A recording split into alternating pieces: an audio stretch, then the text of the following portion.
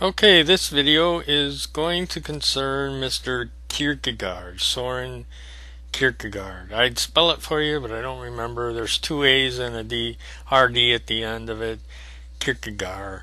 Anyway, one of the interesting things about it is that he was ignored for the longest time, and it just goes to show you, if any of you have readers, Kindles or a Sony reader, I would recommend www.gutenberg.org. It's wonderful. Everything in the public domain is downloadable there, and well, not everything, but they're working on making it everything, which is great. But I went to look for things on Soren Kierkegaard, because I wanted to reread Fear and Trembling and some of his unscientific postscript to the Christendom.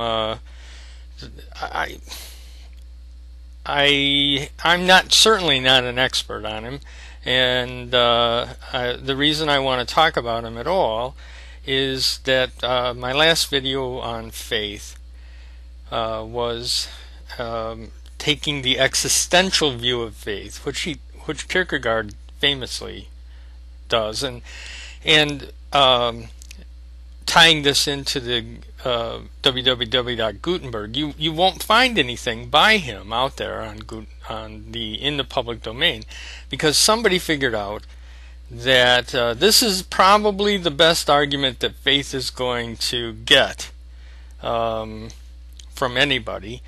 And there are, rationalists have a very difficult time with reading Mr. Kierkegaard, patience-wise. It takes a little patience to read him, but I like him because he's such a colorful figure, and I like him also because that whole idea of faith being an active, passionate thing intrigues me.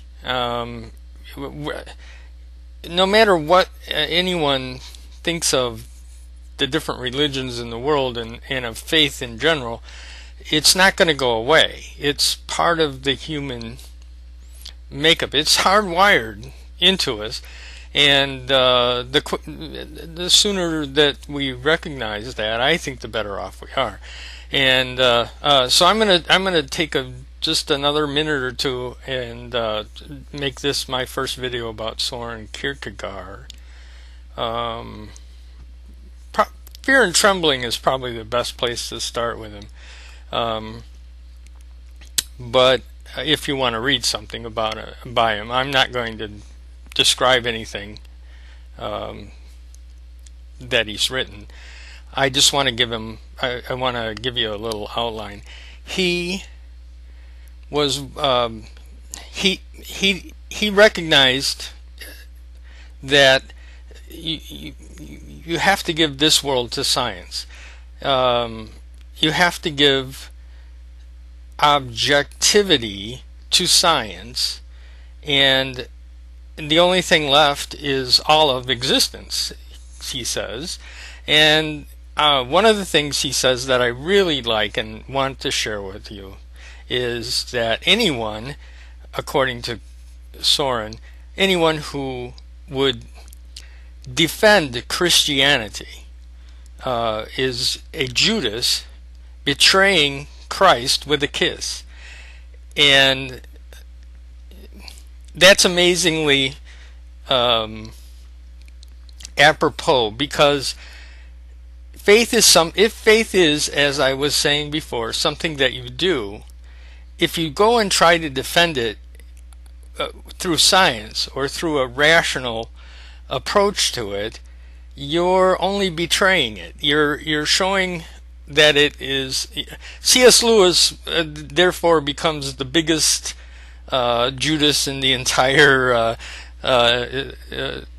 20th century. Get it in the right century here, old man. At any rate, okay, I'm getting on near to 5 minutes, and I don't want to bore you. So Soren Kierkegaard faith is something that you do, not something that you're given. And if you accept that, there are consequences, and we're going to look at some of them in the next video. I hope somebody enjoys these. I enjoy doing them. Have a good evening.